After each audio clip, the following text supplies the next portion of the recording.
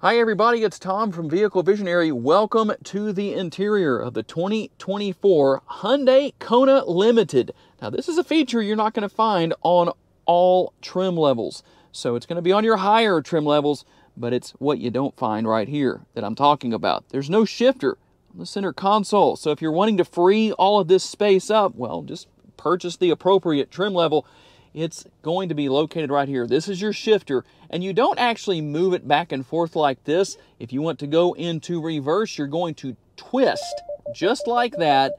I apologize. We have stuff all around us that's going to set off the parking sensors. And then if you want to go into drive, you're going to twist up like that, just so you can see what happens.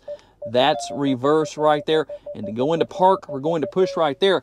But that is one of the big changes for 2024. If you want to see a full video on the 2024 Hyundai Kona Limited, check out the link